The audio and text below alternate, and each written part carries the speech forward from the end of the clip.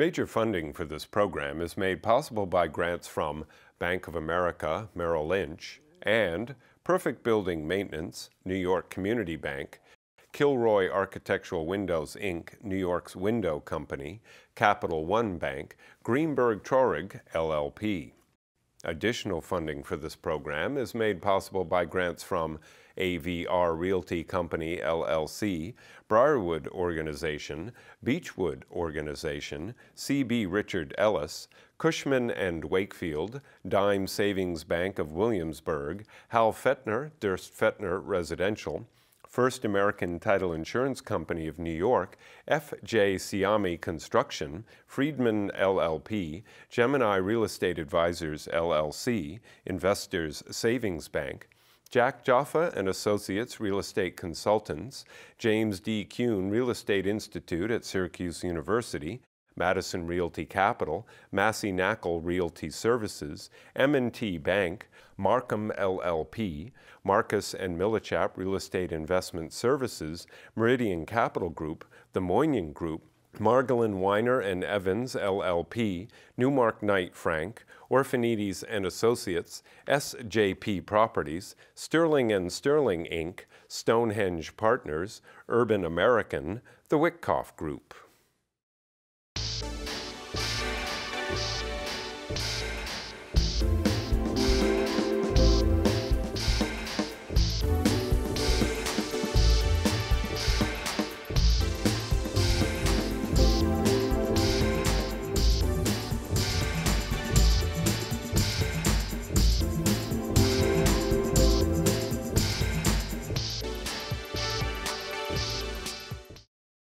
Hello, my name is Michael Stoller.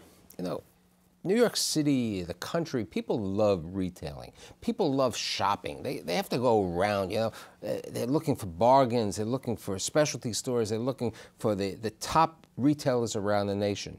And today I have the premier leasing person, the person who has personified leasing in New York and around the country, Robert Futterman, the chairman of Robert K. Futterman and Associates.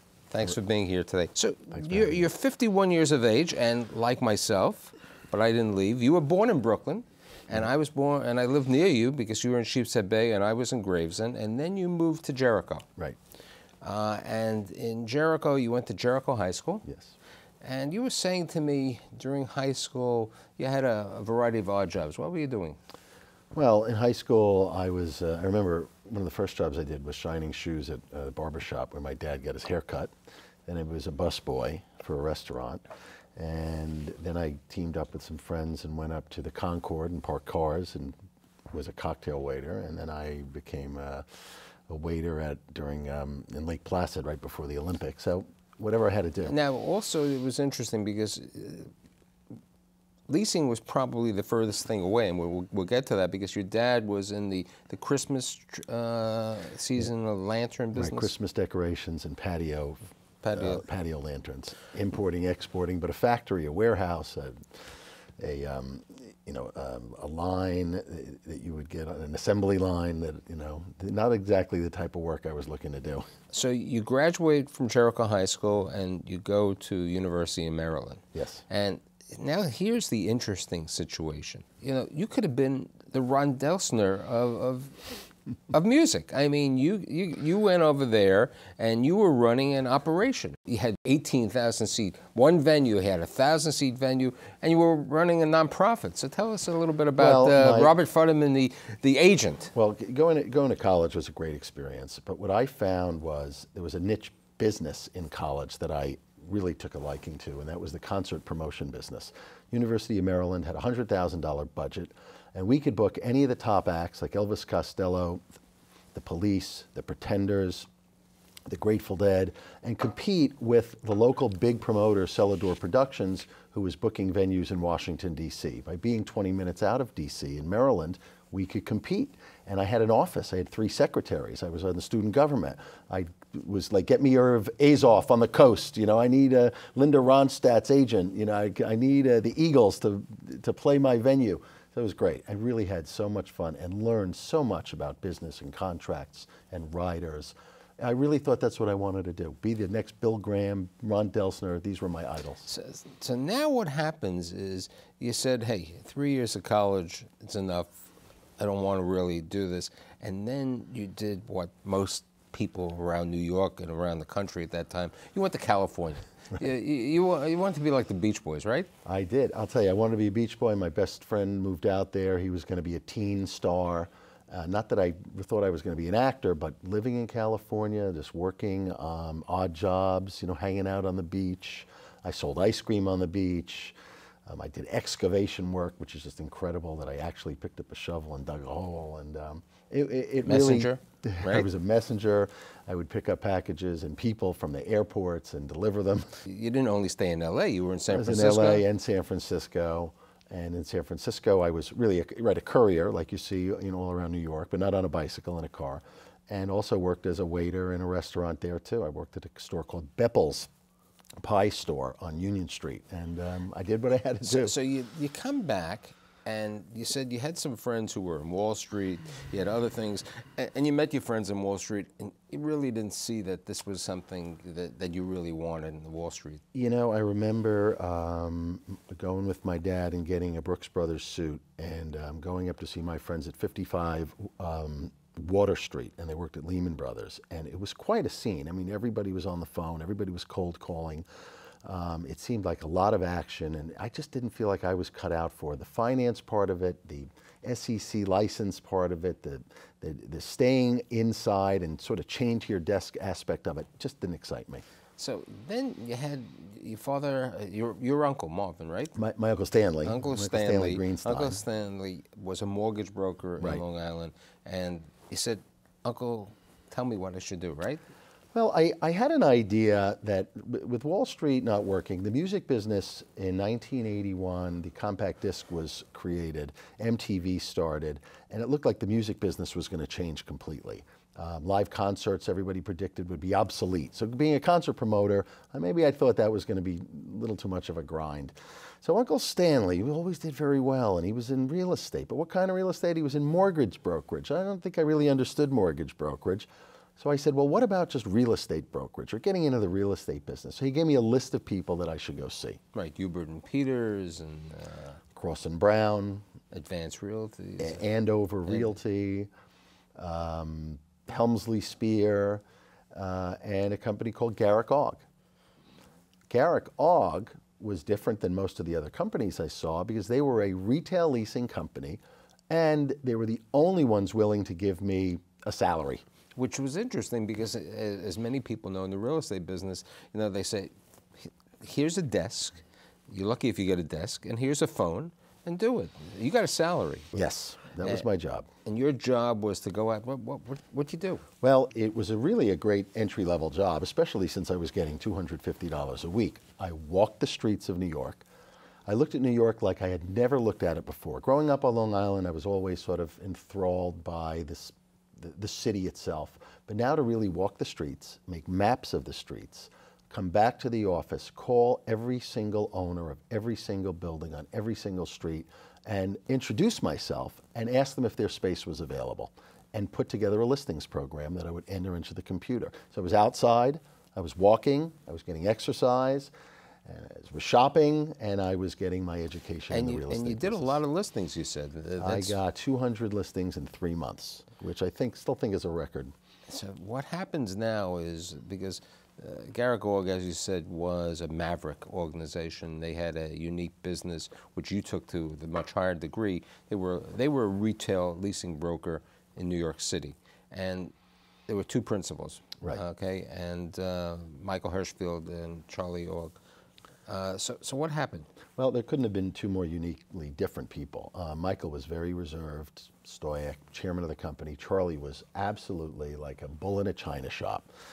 The guy was unhinged, but I really liked him. Michael left soon after I was there, but Michael recognized when I got 200 listings after 3 months that this kid had something and lent me money, lent me $3,000 and said, "Now you're now going to become a salesperson." So after Michael left, Charlie Ogg saw my potential and let me grow into a much more senior position as a manager, where actually at some point I had about 20 people working under me. And I was at Garrick Ogg for 15 years. At Garrick Ogg, you know, as many people like to say, your first deal, your first lease that you really did, you never forget. You know, there are certain things you remember in life. And your first lease was what? The deli on 40? I remember the tenant, his name was Dr. Kotlier, and he was going into the deli business. And we signed a lease at a space on West 47th Street between 5th and 6th. It was just set back, so in New York, it's not flush to the street. It's never as valuable.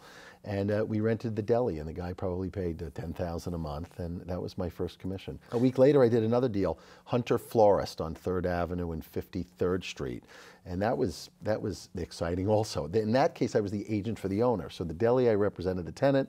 On the florist deal, I represented the landlord. Now, you told me that there's a book, we call it the Green Book, right. that you would count your deals, and yes. you'd put the ledger down of how many deals you did each year, and and you had this desire to double the number each year. Yeah, I put the pressure on myself. Well, I kept a ledger of every deal I made, and I would write it in my horrible handwriting in the inside of the Green Real Estate, New York Real Estate Board and New York Diary. And the first year I did 32 deals, and I was excited. But it wasn't enough, and I made a goal for myself to try and do double the amount of deals every year. And sure enough, my second year, I did over 64 deals. I think I did about 67 deals. And I mean leasing transactions.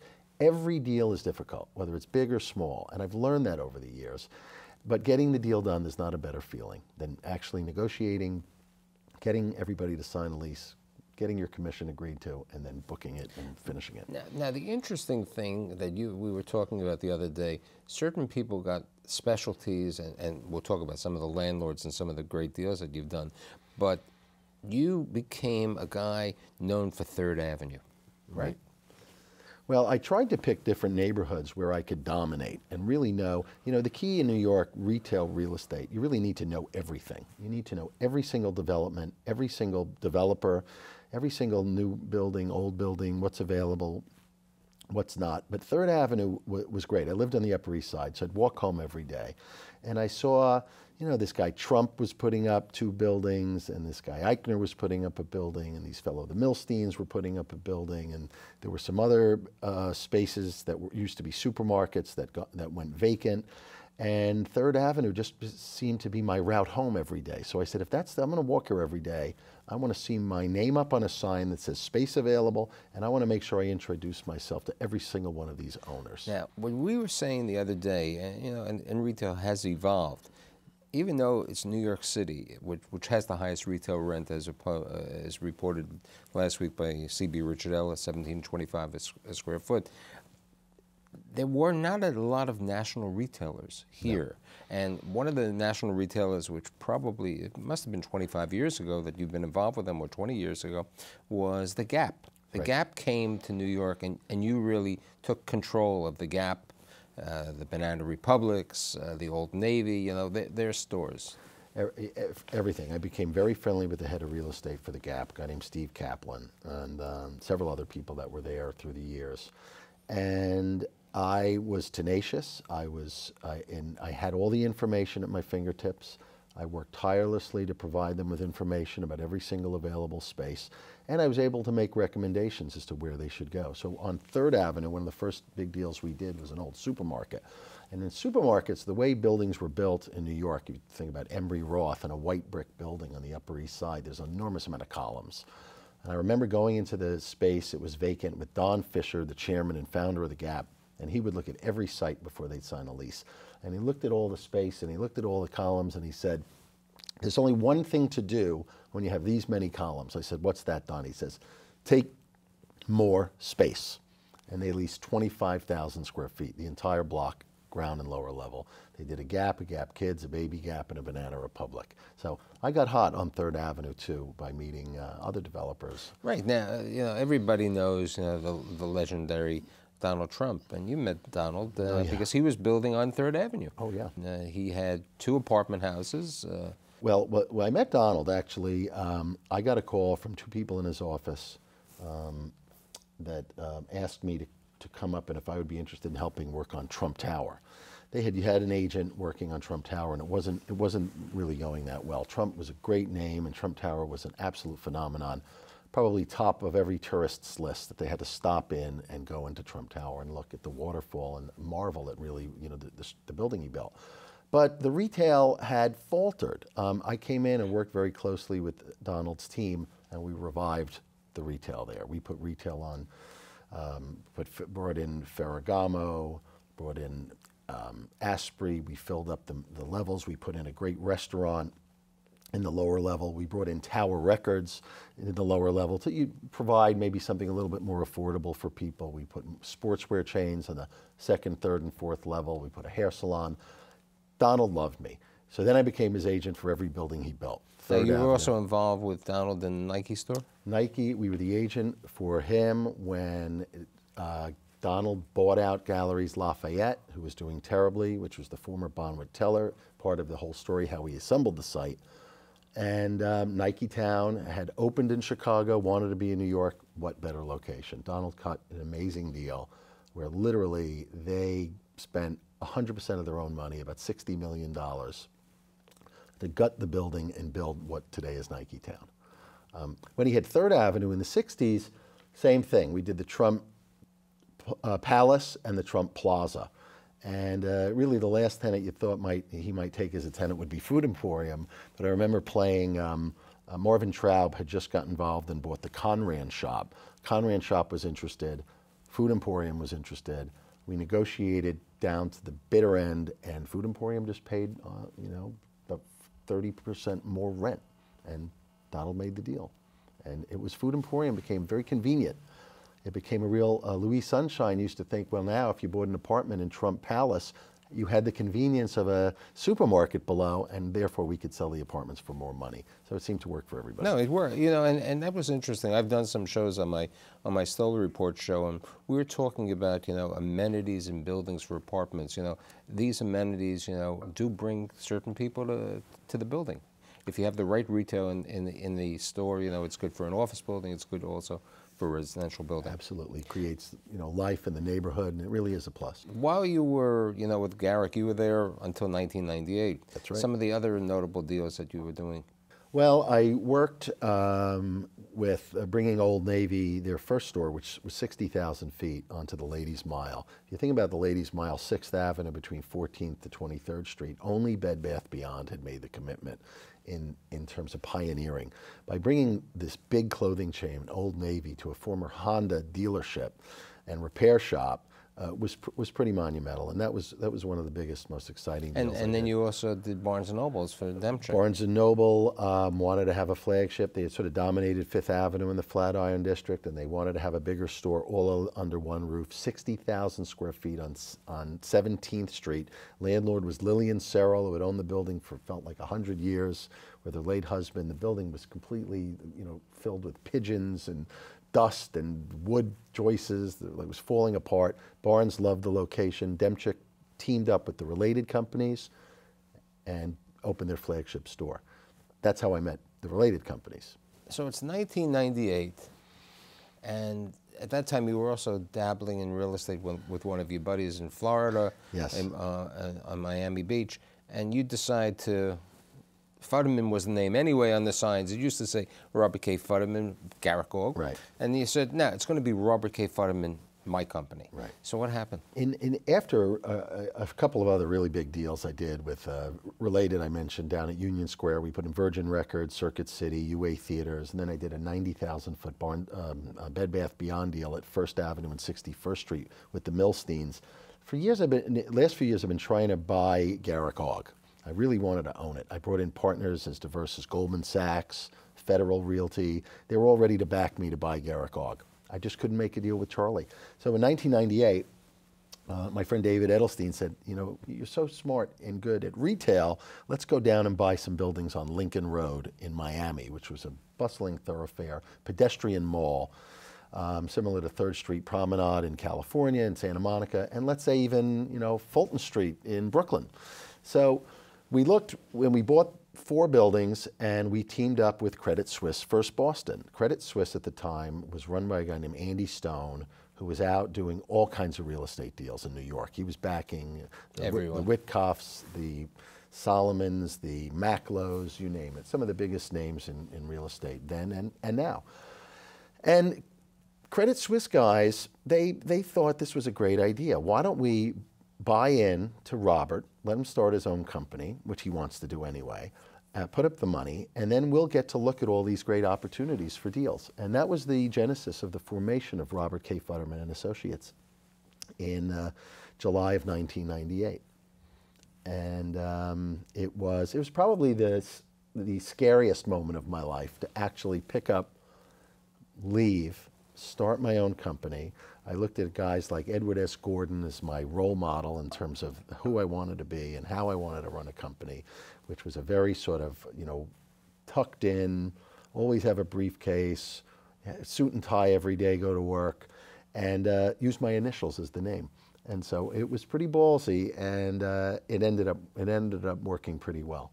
I got about 10 people that joined me soon after that left Garrick-Ogg.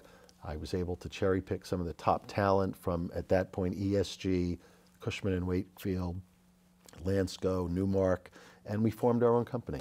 Now, you said to me 9/11 was a turning point also for Robert K. Futterman. What happened? Well, I mean, aside from being in the city that day and the devastation and having to walk 100 blocks to get a car just to go home, where my kids lived in Connecticut, it was just life-changing. And in the aftermath of 9/11, it just felt like the phone didn't ring. And I don't mean a week or 2 weeks or 3 weeks, but it felt like the New York business just wasn't going anywhere. So my president of my company at the time, a guy named Steve Yaloff, and I, we realized that we looked at our business and we said, so much of it is based on relationships that we have with tenants, national tenants that want to be in New York. Why don't we take those relationships and take them around the country? Let's go with the Polos of the world, the Barnes & Nobles of the world, the Gaps, the Nine Wests, the cosmetic companies, the shoe companies, the retailers we represent, and help them expand throughout the country. One of my partners, after about 6 months, decided to move to California, Robert Cohn. And shortly after that, we opened an office in LA. So we really started focusing our business on a national basis. And it started working. It started clicking. We spent an enormous amount of money giving ourselves a higher profile nationally through trade magazines, through public relations, through advertising and mailing, and people started to associate RKF with national retail leasing. Really over the last 13 years, but you've been involved with certain major complexes. I think many people, including myself, what really weren't sure how the retail would do at the Time Warner Center. I remember writing one of my articles and basically saying, do you think it'll be okay? 1 year after, and it was. And you were responsible for all of the leasing. Let's talk about that. I'll tell you, vertical retailing in New York has always been taboo. There were never any success stories. 575 Fifth was built with a retail atrium that nobody visited. The Herald Center tried to build right in probably one of the greatest locations in the world, across from Macy's. And that was a failure. Multiple level, 7, 8 level retail box, by calling each level a different street. Called it Soho, or called it Columbus Avenue, or called it Times Square, and called it, didn't matter what they called it, nobody went. It didn't work. They tried to be high-end in a very pedestrian but middle America location, like where Macy's is across the street, which is to this day one of the greatest retailing destinations in the world. But you put a vertical mall there, it still didn't work. The Manhattan Mall, as it's called today, again had a Stearns as an anchor, and the Attorney General at the time, Oliver Capel, based on a merger between Macy's and A&S. And there was an A&S plan, put a moratorium against it staying in A&S. So they had to change it to a Stearns. Stearns went out of business. The Manhattan Mall had no anchor. Another dud. So Time Warner Center, when Related One was awarded the development rights to Columbus Circle, the former New York, convention Center, the Coliseum. Coliseum. The Coliseum site, as we love to call it. I was working with them on several other projects, and so they brought me in and my team to help them determine value, how many square feet they should build, how many levels it should be, and target a certain type of tenant. Our first attempt to market the retail was to go very high end. You're talking Prada, Gucci, Louis Vuitton, Cartier, and if we were going to have a big anchor tenant, it was going to be a department store. It was going to be Harrods, it was going to be Harvey Nichols, or maybe it was going to be Bloomingdale's West, but it was going to be maybe Nordstrom's first store. That was the focus of the marketing. They were going to build a very elaborate food hall similar to Harrods in London. And what happened is, as we got out into the marketplace, we started talking to tenants, and although we were relating the comparables to neighborhoods like Soho and Fifth Avenue at a more affordable rent, much more common, moderately priced tenants showed interest. Coach, Armani Exchange, J. Crew, Borders Books, Whole Foods, which really solved a lot of issues. Whole Foods came in, looked at the entire lower level, 55,000 feet, and Related looked at that deal as they didn't have to go spend the money on the food hall, they were getting a credit tenant to take all of it. Well, that lease, I think, sat on Steve Ross's desk for about a year before he signed it, because it was never the developer's vision to have Whole Foods as an anchor. And the Whole Foods is probably the best reason for the success of the shopping center. And it's got to be a big contributor to it. Right now, Time Warner Center, I mean, the sales are over $1,400 a foot. It's absolutely one of the greatest success stories in retailing. It's vertical, it's 5 levels, and it works. You were also involved with, Apple is Apple. You've been involved with the 2 major Apple projects in New York City. You've been involved with the one that no one thought would ever work at the GM building, and also the Apple at the 14th Street for Taconic. Right. Well, Taconic zeroed in on Apple, and Apple had a desire after the GM building to open a really hip store downtown. It really made the neighborhood, the meatpacking district, what it is today. But the deal at the GM building was absolutely incredible. Apple had a desire to be in New York and was only interested in Fifth Avenue between 49th Street, Saks, Fifth Avenue, and 57th Street. That was the core, no pun intended, of Fifth Avenue.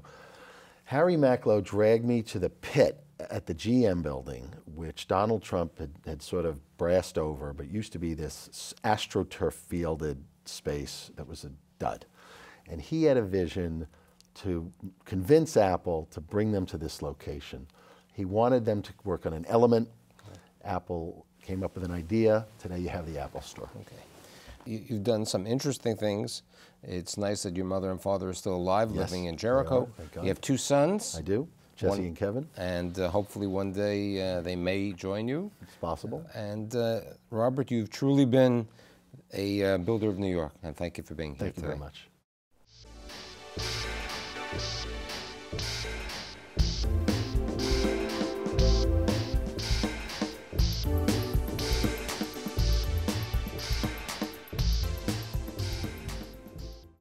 Major funding for this program is made possible by grants from Bank of America, Merrill Lynch, and Perfect Building Maintenance, New York Community Bank, Kilroy Architectural Windows, Inc., New York's window company, Capital One Bank, Greenberg Traurig, LLP. Additional funding for this program is made possible by grants from AVR Realty Company, LLC, Briarwood Organization, Beechwood Organization, C.B. Richard Ellis, Cushman and Wakefield, Dime Savings Bank of Williamsburg, Hal Fettner, Durst Fettner Residential, First American Title Insurance Company of New York, F.J. Siami Construction, Friedman LLP, Gemini Real Estate Advisors LLC, Investors Savings Bank, Jack Jaffa and Associates Real Estate Consultants, James D. Kuhn Real Estate Institute at Syracuse University, Madison Realty Capital, Massey Knackle Realty Services, M&T Bank, Markham LLP, Marcus and Millichap Real Estate Investment Services, Meridian Capital Group, the Moynihan Group, Margolin Weiner and Evans, LLP, Newmark Knight Frank, Orphanides and Associates, SJP Properties, Sterling and Sterling Inc., Stonehenge Partners, Urban American, the Witkoff Group.